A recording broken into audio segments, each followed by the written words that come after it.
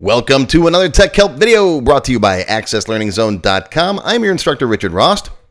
Today is part 4 of taking your Access backend database and turning it into a database server. And since this is part 4, if you haven't watched parts 1, 2, 3, well, you know what to do. Go do it. Go watch it and come on back. All right, so in yesterday's video, we got it to where we're putting commands in the command table. And now we have to go over to the server to actually read those commands and do something with them.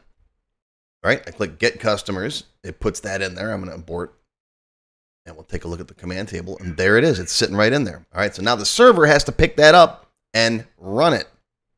Okay, let's go work on that now. All right, open up the back end. And here's the server form just sitting there, right?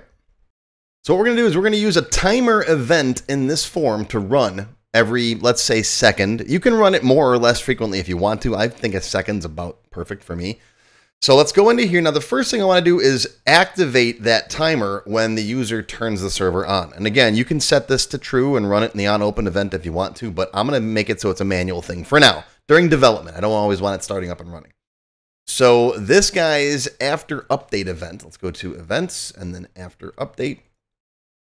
All right, and we're right down here. We can get rid of most of the stuff in here. We don't need a lot of this stuff. This customer contact button, all this stuff. Get rid of all that. I'm going to leave the form load. We can get rid of you.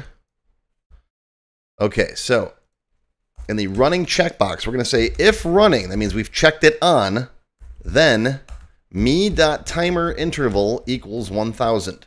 I'm setting the timer interval for the form to 1000 milliseconds, which is 1 second. So the timer event's going to run every second. Else, me.timerinterval equals 0. That turns off the timer event. Okay? All right, now we need to actually program that timer event. So again, let's go to the forms properties this time. Find onTimer, which is way down here. And what are we going to do in the form timer event? Well, for right now, let's just do status, waiting for commands, and then we'll put the current time in there. Okay, so save it, come back out here. Let's reopen it. And yeah, I got code that slides it down. I'm going to move the window there. There we go. Okay. And now when I turn the timer on, it's just going to sit there waiting for commands. Every second, you'll see that, waiting for commands. All right, now we actually have to make it look for commands. So let's turn that back off. Always turn off any timer events whenever you go to work on it, because if you leave this timer running, all right, I get asked this one all the time. If you come back in here and you start doing stuff, right, you put like this, and oh, look at, see, syntax error, because that timer event is running on the form, and it's going to interfere with you working with, if the VBA editor is acting weird, you've got a timer event running somewhere. Okay, I get asked that all the time. So make sure you disable any timer events before you go into this. So now you got to close and reopen the form so that it clears all that out. Okay. So in that form timer event right here, all right, what are we going to do? Well, we're going to need a record set. So dim rs as a record set. This one works best with a record set. All right, status waiting for commands. Now we're going to set rs equals current db dot open record set. What are we looking for? Select star from command T where, I'm going to continue the next line, where command completed equals false. So the command isn't finished yet. And I want to order by command date time. So if there are multiple commands in there, I want you to execute the lowest one. Now, the way that this is set up right now is the user database is only going to issue one command at a time. It's going to issue the command, wait for it to finish. Issue the command, wait for it to finish. So there shouldn't be more than one command in there. Okay? But I'm building it this way for future upgradability, so you can launch multiple commands at once. Again, there's lots of reasons why. Just trust me at this point. All right, later on we can set it up so that the user machine can lock the server, send a bunch of commands, unlock it, and wait for them to finish running. But for now, this is the way we're doing it, okay? And yes, after I built my prototype database and after recording a few videos of this, I've thought of like 15 different ways to do this, some of which may be better, but this works. All right. All right, so if not rs.eof, then what we're saying is if there is a record, so it's going to try to open up that record set right? If there is no record in there, it's just going to exit out, right? And if there's no record down this point, right, rs.close, set rs equals nothing. But in the event that there is a record, what do you want to do? All right, we have a command. So let's just see what it is first. Status, executing rs command text. What's the text? I want to just see it in my status bar. Again, you can hide this later if you want to, right? Current db.execute rs command text. In other words, take that command text that I got sent from the user workstation and run it here. That's the whole what we're trying to do, right? Get that delete statement and run it here. Get that update statement, that append statement, whatever, run it here. Okay? It's essentially what a database server does. It gets a command from the workstation and executes it. But it's executing it locally so it can handle the data here. All right, and then when that's all done, status complete. And yeah, you can put all kinds of error checking in here, make sure it ran successfully. There's all kinds of things you can do, but we're just keeping it simple for this point right here. Okay, now we have to mark this command as having been finished and executed so that the workstation knows it's done. So rs.edit, rs command completed equals true, rs.update. Okay, so now the workstation will be notified that it's finished. All right, now, as soon as I start this, it's going to execute that, which I believe there's that delete statement in there. Yeah, there's a delete command in there. So as soon as I start the server, it should see that and run it. So let's make sure that there is, what's in the customer temp? Okay, so there's stuff in customer temp, and the first command is going to be delete all that stuff. All right, so ready? I'm going to start the server. And as soon as it ran, look, it got it. It executed the statement. It marked it complete, and now it's waiting for commands again. Let's take a look. The command is now marked complete. And if we look in customer temp T, they're gone. See? All right, so this table's clear. So now let me close this. All right, let's go back to the front end database. Okay, I'm gonna put just manually put some stuff in the customer temp table. All right, so we got just some garbage in here. Okay, so there's some records in customer temp T. Okay, now I'm gonna start up the server. Okay, I'm going to let you sit over here, and I'm going to let the server go running. So the server's sitting there on its computer over in the corner, in the closet, whatever, and it's running.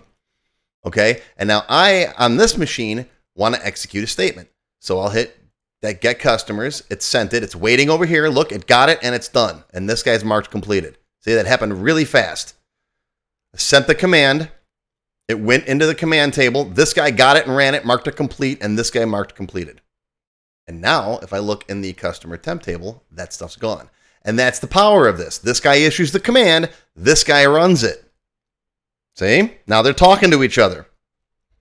All right, now in tomorrow's video, we're going to finish that and send the second command. We'll delete what's in the customer temp T, and then we'll fill it with the data that we want. All right? So come on back tomorrow. Same bad time, same bad channel. We'll continue working on this database. So that's going to do it for your tech help video for today. That's part 4. I hope you learned something. Live long and prosper, my friends. I'll see you tomorrow. If you enjoyed this video, please give me a thumbs up and post any comments you may have below. I do try to read and answer all of them as soon as I can. Make sure you subscribe to my channel, which is completely free. Click the bell icon and select all to receive notifications when new videos are posted. Want to learn more? Click the Show More link below the video to find additional resources and links. YouTube does a pretty good job of hiding it. It's right down there. See this part of the description here, right? The name, the video's up here. There's a little Show More down there, right down the bottom. It's kind of hard to find. But once you click on that, you'll see a list of other videos, additional information related to the current topic, free lessons, and lots more. And YouTube no longer sends out email notifications when new videos are posted like they used to do. But if you'd like to get an email every time I post a new video, click on the link to join my mailing list. And you can pick how frequently to get emails from me, either as they happen, daily, weekly, or monthly. Now, if you'd like to become a paid member of my channel and receive all kinds of awesome perks, click on the Join button. You'll see a list of all the different membership levels that are available, each with its own special perks, including my extended cut videos, access to my code vault, lots of VBA source code in there, template downloads, and lots more. I'll talk more about these perks at the end of the video. Even if you don't want to commit to becoming a paid member and you'd like to help support my work, please feel free to click on the tip jar link. Your patronage is greatly appreciated and will help keep these free videos coming. I got some puppies to feed. But don't worry, no matter what, these free tech help videos are going to keep coming. As long as you keep watching them, I'll keep making more, and they'll always be free. Now, if you really want to learn Access and you haven't tried my free Access Level 1 course, check it out now. It covers all the basics of Microsoft Access, including building forms, queries, reports, and more. It's over 4 hours long. You can find it on my website or on my YouTube channel. I'll put a link down below you can click on. And did I mention it's completely free? The whole thing, free, 4 hours. Go watch it. And okay, a lot of you have told me that you don't have time to sit through a 4-hour course. So I do now have a quicker Microsoft Access for Beginners video that covers all the basics faster in about 30 minutes. And no, I didn't just put the video on fast forward. But I'll put a link to this down below as well. Now, if you like level 1, level 2 is just $1. That's it, $1. And that's another whole 90-minute course. Level 2 is also free for paid members of any level, including supporters. So if you're a member, go watch level 2. It's free. Okay, want to get your question answered in a video just like this one? Visit my tech help page and send me your question there. Members get priority, of course. While I do try to read and respond to all of the comments posted below in the comments section, I only have time to go through them briefly a couple of times a month, and sometimes I get thousands of them. So send me your question here on the tech help page, and you'll have a better chance of getting it answered. And while you're on my website, be sure to stop by my Access forum. We've got lots of lively conversations about Microsoft Access and other topics. I have a fantastic group of moderators who help me answer questions. Shout out to Alex, Kevin, Scott, Adam, John, Dan, Juan, and everybody else who helps out on the site. I appreciate everything you do. I couldn't do it without you. Be sure to follow my blog, find me on Twitter, and of course on YouTube. Yeah, I'm on Facebook too, but I don't like Facebook. Don't get me started. Now, let's talk more about those member perks if you do decide to join as a paid member. There are different levels: Silver, Gold, Platinum, and Diamond. Silver members and up get access to all of my extended cut tech help videos, one free beginner class every month, and some other perks. Gold members get all the previous perks, plus access to download the sample databases that I build in my tech help videos, plus access to my code vault where I keep tons of different functions that I use, the code that I build in most of the videos. You'll also get higher priority if you do submit any tech help questions. Now, answers are never guaranteed, but you do go higher in the list for me to read them. And if I like your question, you got a good chance of it being answered. You'll also get one free expert level class each month after you've finished the beginner series. Platinum members get all the previous perks plus even higher priority for tech help questions.